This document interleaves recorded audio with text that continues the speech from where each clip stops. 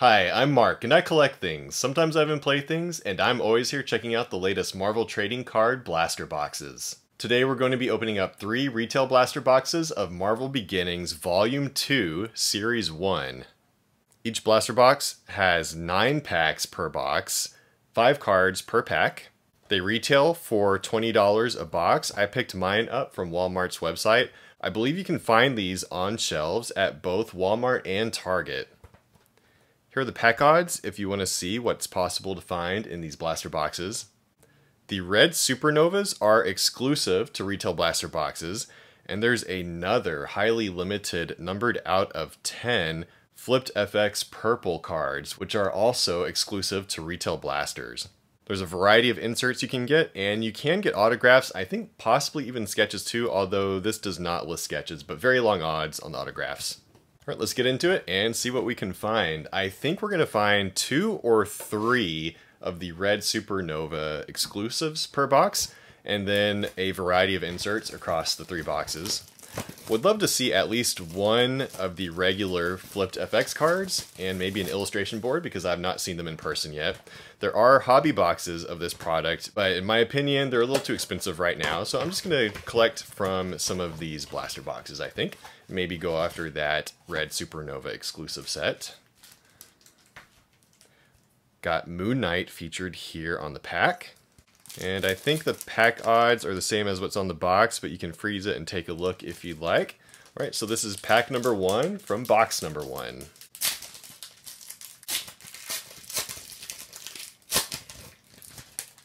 Graviton base card, a point in time insert, very cool, featuring Fantastic Four number 1.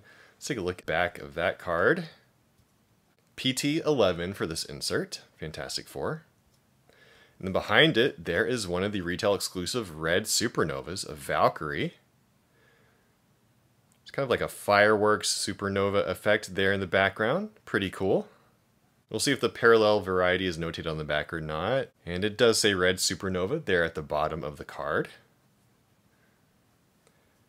Then finishing up the pack, got a Sin base card and a Shadrach base card. Taking a look at the back of the cards, even the base cards do say exactly what it is, base.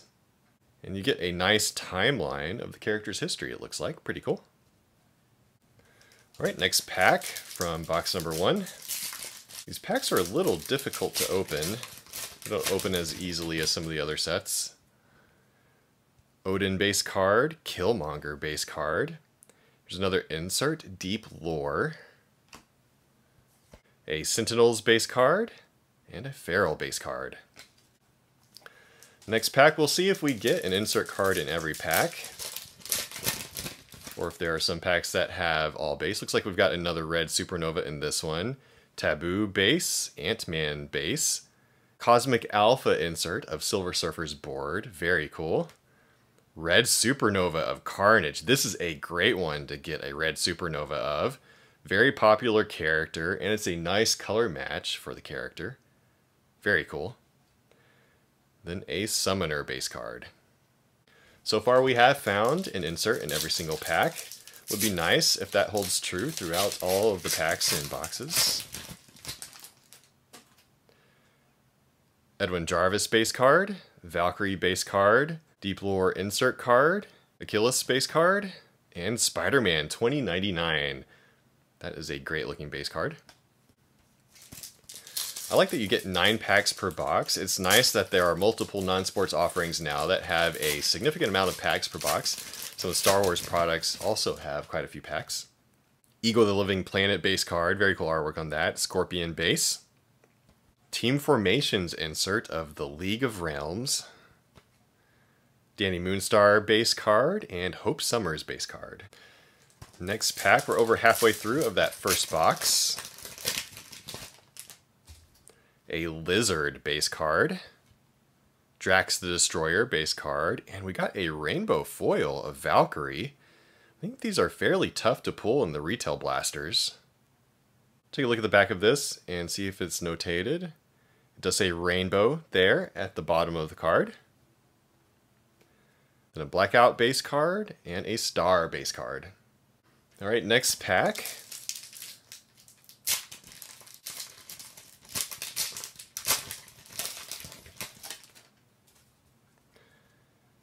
Black Talon base card. Constrictor. Here's a red parallel of Pepper Potts. This is not the retail exclusive Red Supernova. This is just the regular red parallel, same as that you can find in the hobby boxes. And on the back of it, it is noted as a red base. And instead of the silver stamp, it has a gold stamp and outline on it. Kate Bishop base card and a Cardinal base card. So it does look like we are finding either an insert or a parallel in every single pack. Purple Man base card, Princess Python base, Red Supernova of Ego the Living Planet. Then finishing up the pack, Ex Nihilo base card and Mr. Negative base card. Alright, last pack for box number 1.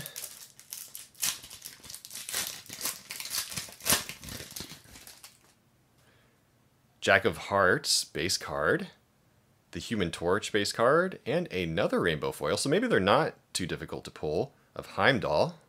Although, actually, this, I think, this is a flipped FX, I believe. Let's take a look at the back. And it is a flipped FX, number 32 of Heimdall. Very cool. So the difference between this and the rainbow foil is that the artwork on the card is different than the base card, and there's also a texture on it. It's probably difficult to see, but the regular base rainbow foil is very high gloss. The flipped FX, though, has kind of a texture on it. Very difficult to see on camera here, but it is different.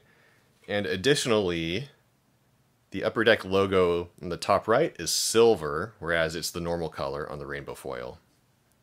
And when in doubt, if you're not sure what the parallel is, you can just look at the back. There on the bottom, it says Flipped FX.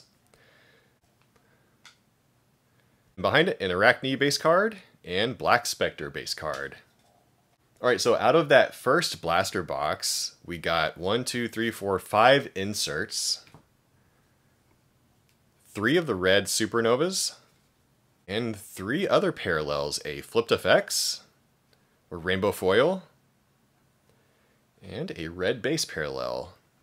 That seems pretty good to me. I'll be pretty happy if all of these boxes have similar results.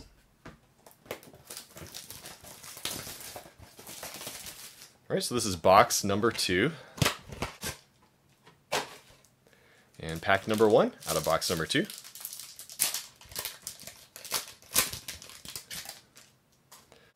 Wolverine base card, a Deep Lore insert, a Red Supernova of Edwin Jarvis, Callisto base card, and a Slingshot base card. Pack number 2 from the second box.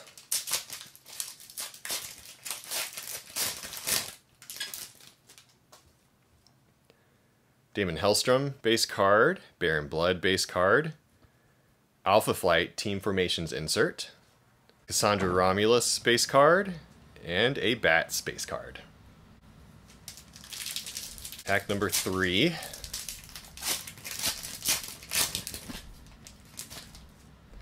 Got a Cyclops base card. Very cool artwork on this card, and I love that it has a lot of the other X-Men featured there on the card as well. Devon Shikari base card, a Point in Time insert, a Red Supernova of Ashley Barton, the base card of Stingray. The set is pretty cool so far. This is my first time seeing it. I do feel like hobby boxes are a little too expensive, but I'm happy to be able to pick up some of these retail blasters and check it out. Manbull base card, MODOK, a Deep Lore insert card, Jubilee base card, and Iman base card. I think over time, hopefully the hobby boxes will fall in price a little bit, especially since there are some bigger sets out now, like Marvel Masterpieces, and we've got Marvel Anime and Premiere coming up soon. Kingpin base card, Thundra base card, Cosmic Alpha of All Black, the Necro Sword insert. That is a great insert card. Jack-O-Lantern base card, and Profile base card.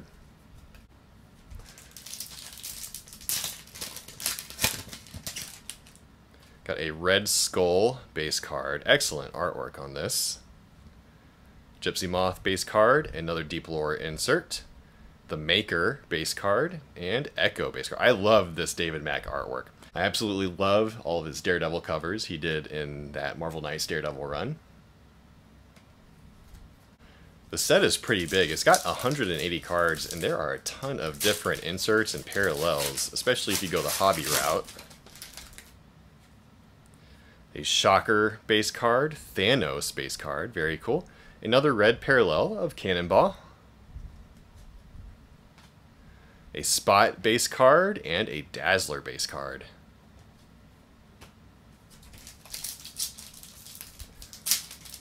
I think still looking for another Red Supernova, and it looks like it's in this pack.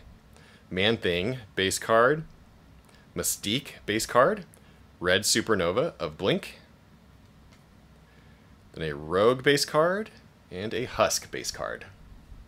Alright, one last pack, and we're definitely not going to find as many cool things as we did in the previous box, it looks like.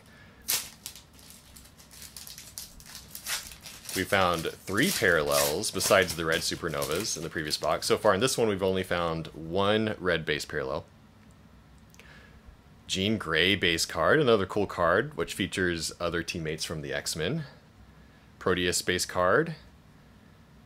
Inhumans team formations insert.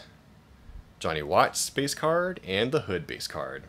So it looks like that first box I opened that had 3 retail exclusive Supernovas and then 3 additional parallels is probably outside of the norm.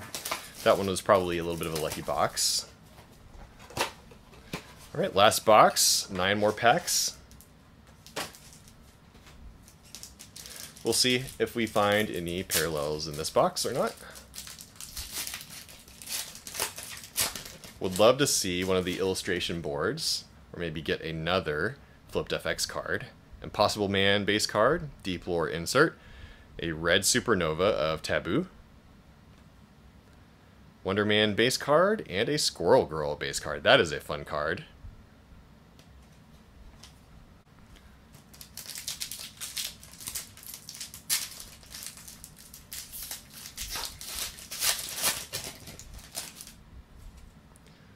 Alright, it looks like maybe we have another Rainbow Foil. Arnim Zola base card, Madam Hydra base card, a Mr. Negative Rainbow Foil.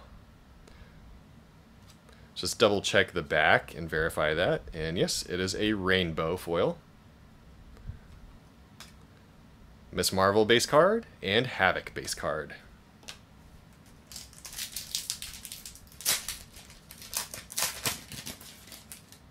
A Stiltman base card here on top. Lyra base card. Got an Avengers Team Formations insert. Red Supernova of Pyro. And then a US Agent base card. The Red Supernova set, I think it's pretty cool. It's going to be a little bit tougher to complete it though compared to like Marvel Annual. The Marvel Annual Blues were 1 per pack, but these Red Supernovas are not 1 per pack, they're 3 per box. And there's 180 cards in the set, so it's going to be tough to put that together. Namor base card, Justin Hammer base, a Point in Time insert, Speed base, and Emma Frost base. And yet another card with a lot of the X-Men characters. I love that they have several cards here that feature multiple of the X-Men characters. I wonder if that's a consistent theme throughout the set for many of the main X-Men characters or not.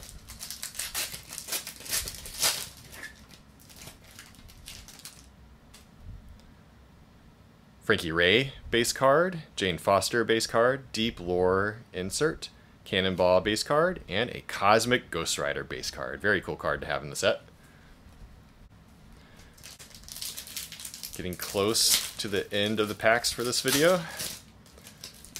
We'll have opened 27 total packs. The Jackal base card, Dreamweaver base card, and here is one of those illustration boards. Very happy to have pulled one. Wanted to see one in person. And it is kind of a matte finish. Take a look at the back of it. IB-30. Very cool insert series. I like the matte finish, and I like that it's in black and white. It's going to be a lot of fun to put a set together of these, I think. That'd be pretty cool. A Sentry base card, and then finally a Warpath base card. 3 packs left.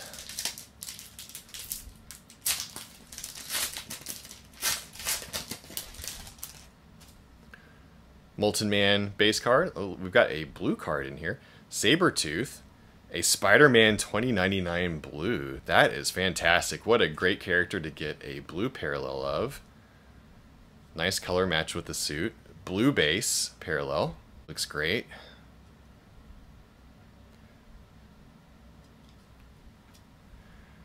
Then a Hirokala base card and Rio Morales base card. Next to last pack here.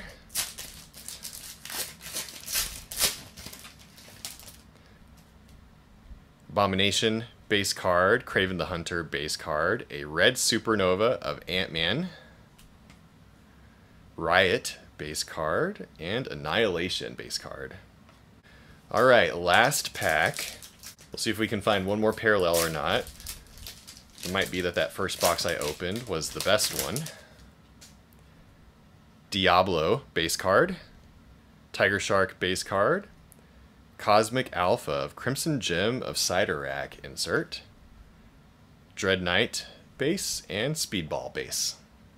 Alright, so to recap, out of 3 blaster boxes, 45 cards per box, 135 cards total. For the base inserts, we got 1, 2, 3, 4, 5, 6, 7 of the Deep Lore inserts, 1, 2, 3 of the Team Formation inserts, 1, 2, 3 of the Cosmic Alpha inserts, and 3 of the A Point in Time base inserts. For the retail exclusive Red Supernova parallels, we got 3 per box. 1, 2, 3, 4, 5, 6, 7, 8, 9. With Carnage definitely being the best one, I think. And then for the more difficult to pull cards, across 3 boxes, we did get 2 red parallels, 1 blue base parallel of Spider-Man 2099. This is a great looking card. 1 of the illustration board inserts, 2 rainbow foils of Valkyrie and Mr. Negative, and then 1 flipped FX card of Heimdall. At a price point of $20 per blaster, I think it's a decent value. It's quite a bit of fun to open up 9 packs, and you get a nice variety of cards. I like the Red Supernova exclusives, and I like that there's several different parallels you can find in the blaster boxes. Let me know down in the comments what you think about the set, and if you're collecting any of it, either through hobby or retail blasters. If you've enjoyed this video and like to see more trading card related content, I encourage you to consider liking and subscribing. That would help out my channel. Thank you very much for watching. Have a great day.